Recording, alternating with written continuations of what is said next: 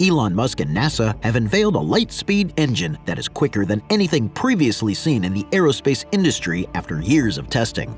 In their mutual desire to explore the depths of space, they have been working together for some time and have taken a step toward realizing their dream with the successful testing of this new engine.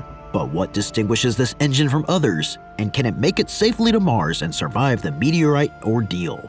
There are different opinions in the science community about the potential of this new light-speed engine, but Elon Musk has put his trust in this invention of his. He wants to make it possible for people to travel to Mars by 2050 successfully, and this is why he is working so hard on the project. NASA has agreed to work with him because Elon has a history of delivering results. But this is not like the normal inventions of Tesla. The concept of space travel has been riddled with problems. Mars is an average distance of 140 million miles from the Earth, and it would take a rocket moving at 15,000 miles per hour for at least 7 months to get there. Also, for a rocket that consumes 11,000 pounds of fuel per second, ginormous amounts of fuel would be required, which is not practical. This makes the whole process exponentially difficult. But guess what? Elon has found a way around this obstacle. Ordinarily, chemical rockets are based on Newton's third law of motion, which states that the action and reaction forces are equal in magnitude and opposite in direction. For thrust, a fuel like methane is mixed with oxygen in a combustion shape. The hot exhaust typically gives birth to steam and water, which is channeled through a nozzle to accelerate liftoff. Thus, the fuel acts and the rocket moves forward in reaction to it. But this light-speed drive, as many would call it, intends to do something different.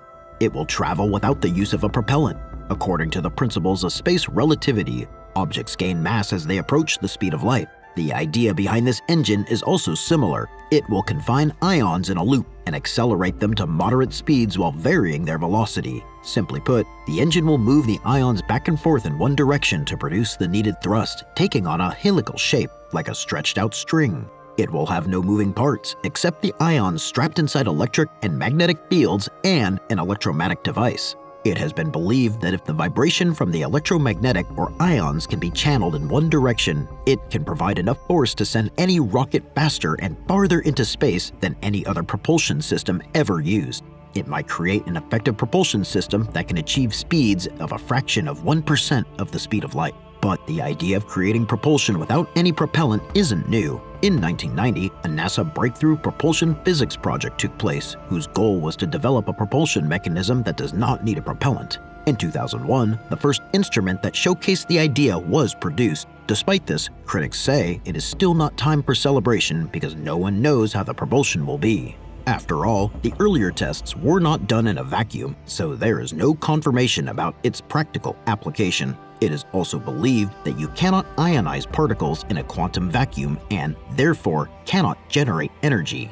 Suppose these studies measuring a tiny effect of the device were to be considered significant. In that case, it could lead to measurement errors and uncertainty before the project can even leave the ground. We have to consider the cost of running it. Using an EM drive would require extensive research, which would cost a lot of money.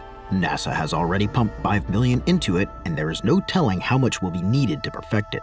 In addition, achieving momentum in rocketry like this does contradict not only Newton's third law of motion, but also the law of conversion in momentum, which states that the momentum of an object remains constant if there is no external force acting upon it. The concept of momentum conversion is long established in physics, and it doesn't seem likely that this new engine will pass the boundaries of established physics. Then, there is also air friction. We know a meteorite gets almost completely burned out when it enters the atmosphere. Would the same happen with an EM drive as well? Pretty probable.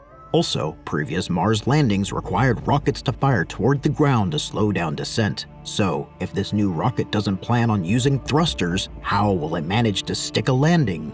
A team from Dresden University concluded that the required thrust for the engine's motion might not come from the EM drive, but rather some other electromagnetic interaction, showing the whole idea as a flop. However, with the differing opinions and tests regarding this drive, it is impossible to completely rule it out as a viable option for space travel. Many people have validated the idea too and shown how the technology could actually work. But whatever it may be, one thing is clear: perfecting the engine would require Elon Musk and NASA to work with every ounce of creativity and experimentation they can. This brings us to the end of this video. If you like this video, please consider subscribing and sharing so we can keep bringing more content like this. Also, let us know your thoughts in the comments below. See you next time.